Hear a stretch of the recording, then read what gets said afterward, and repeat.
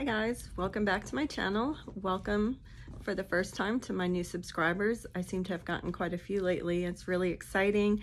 I have passed 500, which I can't believe, and I had wanted to have a giveaway when I hit 500 and life just sideswiped me. Some of you know that I am a cancer survivor.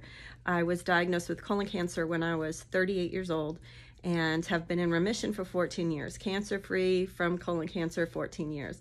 And then about a year ago, I started getting really serious about improving my health. And right around the same time, I started having some concerns, some health concerns, one of which was a large lump in my neck. And this was a lymph node that had given me problems in the past, and so wasn't overly worried, but there were some other things going on too. So, you know, I just wanted to keep an eye on it. My doctor wasn't concerned at all. So in the beginning, every couple of months, he would have me come in and he'd, you know, feel it and check it or whatever. But I was noticing more and they were starting to hurt. And that's one thing I'd like to bring away. The reason I'm doing this video is because when I got diagnosed this time, I went right to YouTube and just wanted to, this is a rare cancer, my new diagnosis. I wanted to know about it. I was looking for videos. They were hard to find. Some that I found, you know, about this or related things was really scary. So I really just want, first of all, to bring some awareness, to clear up some misconceptions that I encountered, offer hope, encouragement, maybe community, because I got a lot and out of the videos that people put up and shared. And, you know, some of the myths, like, I mean, the ones that I heard, I remember, it turns out that I probably had that colon cancer for 10 years, 8 to 10 years, I was told, before it was found. And there were signs and symptoms, but ones that I had been told, oh no, that's not anything. Like if there's bleeding when you use the restroom, I was told, no, if it's bright blood, it's nothing. It would have to be dark, and that was not true. And there were other things. I don't want to get too graphic here. And then as for the lump, you know, I'd always heard, oh, if it hurts, it's not cancer. If it moves around a little bit when you push on it, it's not cancer. Not true, either of those things. I had heard horror stories about bone marrow biopsies, and they have come a long way. So I'm not saying those were lies, but I just want people to know there are better practices in place now, and that you can especially make sure you ask for if they don't automatically offer it. So I kind of wanted to talk a little bit about that in another video, that my bone marrow biopsy, it was fine. It was nothing, you know, terrible. But anyway, so back to March, we were just feeling around for it. I eventually was able to get an ultrasound ordered, and there turned out to be quite a few lumps in there that I couldn't feel. So there were more than I knew. So we watched some more, did another ultrasound a few months later. I was getting more concerned. I was losing hair, which, you know, some people are, it may or may not be related to the cancer. My fatigue was getting worse. I have fibromyalgia / chronic fatigue, so I wasn't really thinking anything of that, but it was getting worse. So, you know, fatigue is called a B symptom, an active symptom of this particular cancer. So after the CT scan, well, I even had to push for that. They just wanted to keep doing ultrasounds. Finally got the CT scan because I wasn't going to be able to get my biopsy that I've been asking for 6 or more months without first getting a CAT scan. So I got that ordered, and then they were like, you know, still wanting to just watch. And I was, by January, February, I was just like, I'm just done. First of all, it's a lot of tests. Second of all, it's a lot of money because insurance isn't what it used to be. And I just want to know. I want to put myself at ease, my family. I have adult children who are very concerned, my husband, of course. And so I finally was able to get an ultrasound guided biopsy on my lymph node. And it came back, so technically the diagnosis is a blood cancer. It's a subcategory of Non-Hodgkins lymphoma, and it's small CD5 positive B-cell lymphoma. So what I have technically is called CLL/SLL. I have chronic lymphocytic leukemia and small lymphocytic lymphoma. So chronic meaning slow growing or indolent. So that's good. That's the not aggressive right now. The fact that I've got both means it's in my bone marrow, my bloodstream, and my lymphatic system. I had seen 2 hematologist oncologists. The first one, they said he was a specialist, but I didn't really feel like, I feel like they were pushing that a little bit. He was still more of a general oncologist, but he was actually my second opinion. I just got in with him first. And so he had staged me a little bit different, and staging for this is different anyway. So after seeing him, I saw a true specialist who I'm with now, and he's great. And he staged the SLL at stage 4, and the CLL, he had said 0. I think the other guy said 1. So somewhere in a 0 and 1. And all that really means is the cancer is showing up more in my lymphatic system than my bone marrow or blood work right now. This type of cancer, so it's incurable. It's an incurable cancer, but it's not necessarily immediately terminal. So some people get treatment right away. Some go on what is called watch and wait. Some patients call that watch and worry. Some patients call it active surveillance because it makes them feel like they're actually, doing something, because we're researching, we're learning, and working with our doctors, and our team to be as healthy as possible, because it is possible to live for years. For some people, they go years without treatment. Some people live with treatment for many years. My oncologist explained that it is possible to have a normal lifespan. Actually, in the past 6 years, there have been more advances made in this field, this particular cancer, than there were in the past 20 years combined. So there are various different treatments. A lot of times you'll go on one. When it stops working, they switch you to another, because cancer is a very smart disease. A lot of people like to say that one of the things that people say, or you don't necessarily die of the cancer itself, it's the secondary issues that this cancer brings with it, because it's an immune system issue. And so it's the secondary things, like if you get an infection, your body can't fight it as well. If you get pneumonia, that kind of thing, it's worsened because of your condition with this cancer. And so, but technically that's what you would succumb to, not the cancer. Secondary cancers are a much greater risk when you have this cancer. From what I've been able to read in the literature, the greatest risk is the melanoma, skin cancer, and that, you know how it is when you research in doctors and all that, there's differences. So some places I read, you have a 4 times greater risk. Other people say, oh, you have a 500% higher risk of, getting skin cancer. And so essentially what it means is be careful, so now I take extra steps when I'm in the sun. Another thing that can happen, which is considered rare, but this is also considered a rare cancer. Okay, look, my brain can't do this math.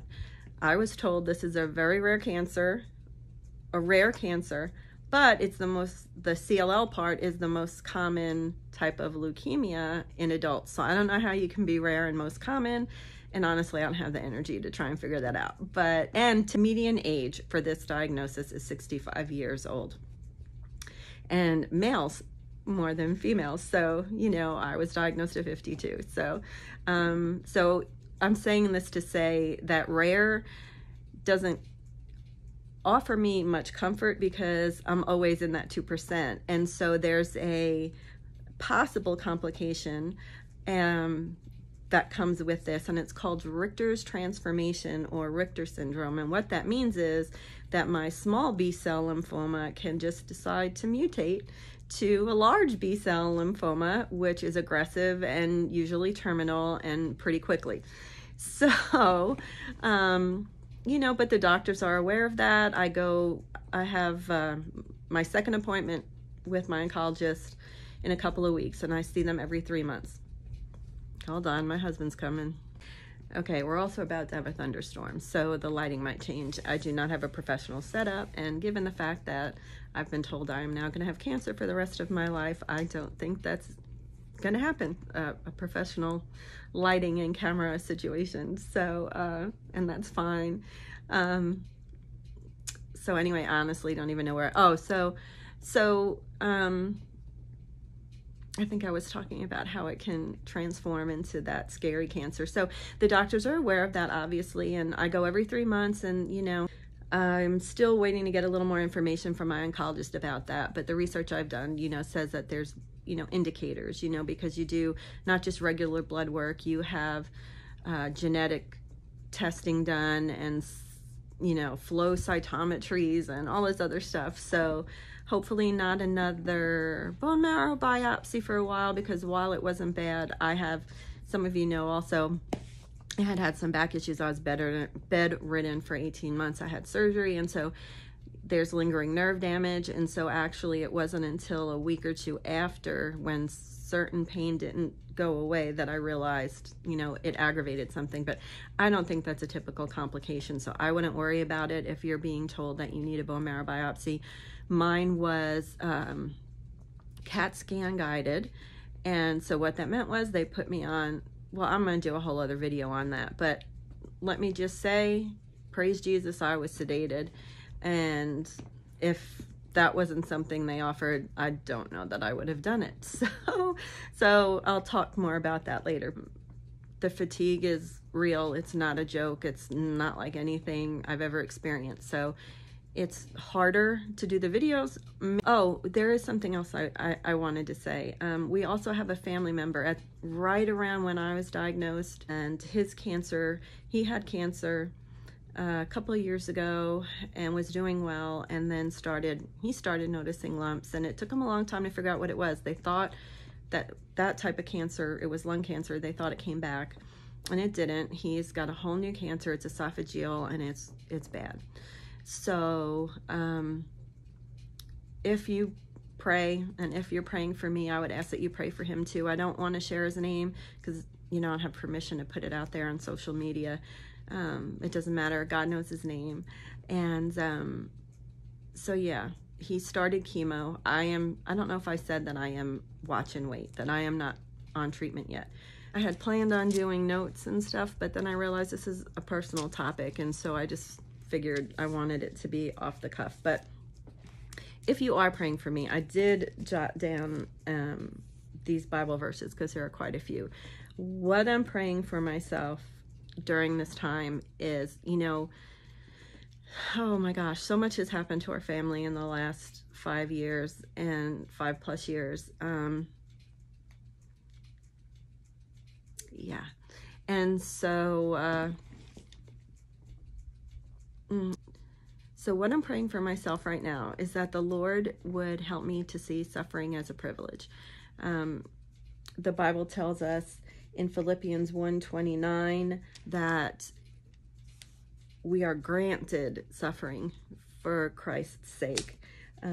Granted, you know, it's a gift. It doesn't always feel like it, but it's a privilege. And I know it in my head, and I sometimes feel it in my heart, but sometimes I have to remind myself, you know, I've got 4 grandchildren under the age of 3. We waited a long time for them. Some of you know, after years of trying, one of my children finally got pregnant and then lost those twin girls. They were stillborn. And so, and it's just been 5 years of constant, you know, battles. And so I finally have my, you know, in addition to that, it's just been a lot of cancer and death and trauma. And so I want to be here for my grandbabies, you know? And so sometimes that'll kind of get at me there. So yeah, so Philippians 1:29 says we suffer for Christ's sake. 1 Peter 4:12 says we shouldn't be surprised by the fiery trials that come to test us, but to rejoice in sharing the suffering of Christ. So we're granted this privilege, and we're to rejoice in it. And the Bible also says that in 2 Corinthians that Paul's suffering was so severe he despaired of life. So God understands when, you know, when we have that minute of, you know, okay, I know it's a privilege, but this really sucks. God understands. So what I want to be able to do is to remain faithful through all of this. And I want to carry Christ's name well. So when I'm having a hard time, I just make myself say thank you. Thank you, Lord, for this privilege. Thank you, Lord, for the trials that are in my life right now. And what I ask is that he use the trials and suffering in my life to conform me more into the image of Christ, to bring me to the end of myself, so that I would lean on him, to grow me in grace and knowledge of the Lord Jesus Christ, and that he would use this suffering in my life to sanctify me. As you can see, I'm still trying to memorize it. It's a lot. I also ask him to remind me to redeem my time. That Ephesians 5:16 says, life is short, my days are numbered, and I ask him to help me to make the most of the time that he's given me. So I think that about sums it up. If you want to pray for me, please agree with me in this prayer. And yeah, so that's my update. Cancer again. And I am fully trusting in the Lord. He has shown up in so many ways, remarkable. And it reminds me of my favorite, well, I have so many, but one of my favorite verses, it's the last one in Matthew. It's like 28:20b. And it's where Jesus says, lo, I am with you always, even until the end of the age. And I have loved that since I first got saved, and it's been 23 years now, and I just love it. He's shown up. As a matter of fact, one of the ways he's shown up and has blessed me so much over the last 5 years is through a pastor that I met through YouTube, because he has a prison ministry, and that was close to my heart. I was involved in prison ministry years ago, and he knows who he is. I don't want to call anybody out, but he has become a dear friend. He has blessed me in so many ways. He has asked for prayer for me on his channel without even telling me, which chokes me up every time. My husband got in a car accident yesterday coming home from boating, and I happened to have been commenting on one of this pastor, one of his recent videos when my husband called. And so when I got back to finish my comment, I told him, you know, and like I said to him, praise Jesus, my husband is okay. Obviously the car is not, but it's just a car, and my husband's okay, so I'm okay, you know. And then like in the middle, I don't know, sleeping is an issue, and it was the wee hours of the morning, and I saw he put up a prayer request video. So, you know, he's got a ministry, there's stuff going on. I was like, I'm awake, let me pray for him. Prayer request was for me and my husband. Yeah, so God's done stuff like that. I've got people all over the country. I've got people in other countries that are praying for me, and I'm praying for them. And we're, you know, some of them it's cancer, some of them it's other things, but let's just focus on the good guys, huh? And I don't mean the good guys like people. I mean, let's focus on the good. There's so much. It's choose joy. It's the perspective that you have. You know, one thing that in the beginning of this whole diagnosis thing, I was like, this is so messed up. You know, people are saying, oh, you've got a good kind of cancer. First of all, please don't say that. There is no good kind of cancer. It's good until it isn't, you know, this one. And by good, meaning no treatment right now. But so I was sitting there and I'm thinking, this is crazy. I am sitting here and I don't know if I'm going to have 20 years or 5 months. And right away, our God is so faithful. And I believe it was the Holy Spirit speaking to me. Then he said that's no different than yesterday. That's no different from the moment before you found out, which, oh my gosh, this video is already way too long, or I would tell you how I found out because it was traumatic.